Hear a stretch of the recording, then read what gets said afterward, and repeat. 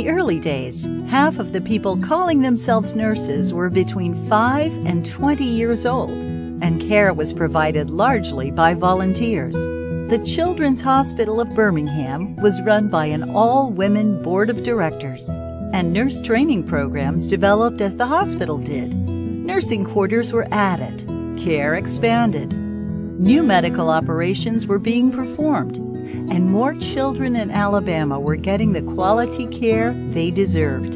Soon, a nurse's residence was added. The hospital grew, and so did our dedication to the children. And over the decades, nurses led the way. We became affiliated with schools of nursing. A dorm for nursing students opened. Bed capacity increased, as did our capacity to give care and love.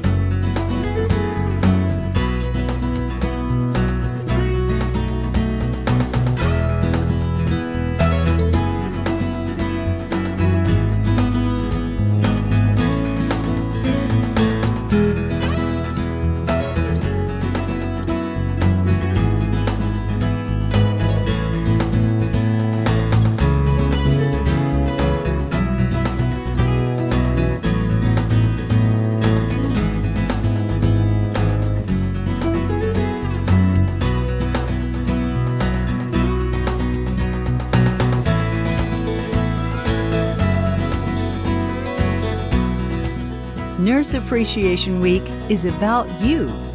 Nurses have led the way with their hearts through decades of dedication and will continue to lead, nurturing and caring for children for generations to come.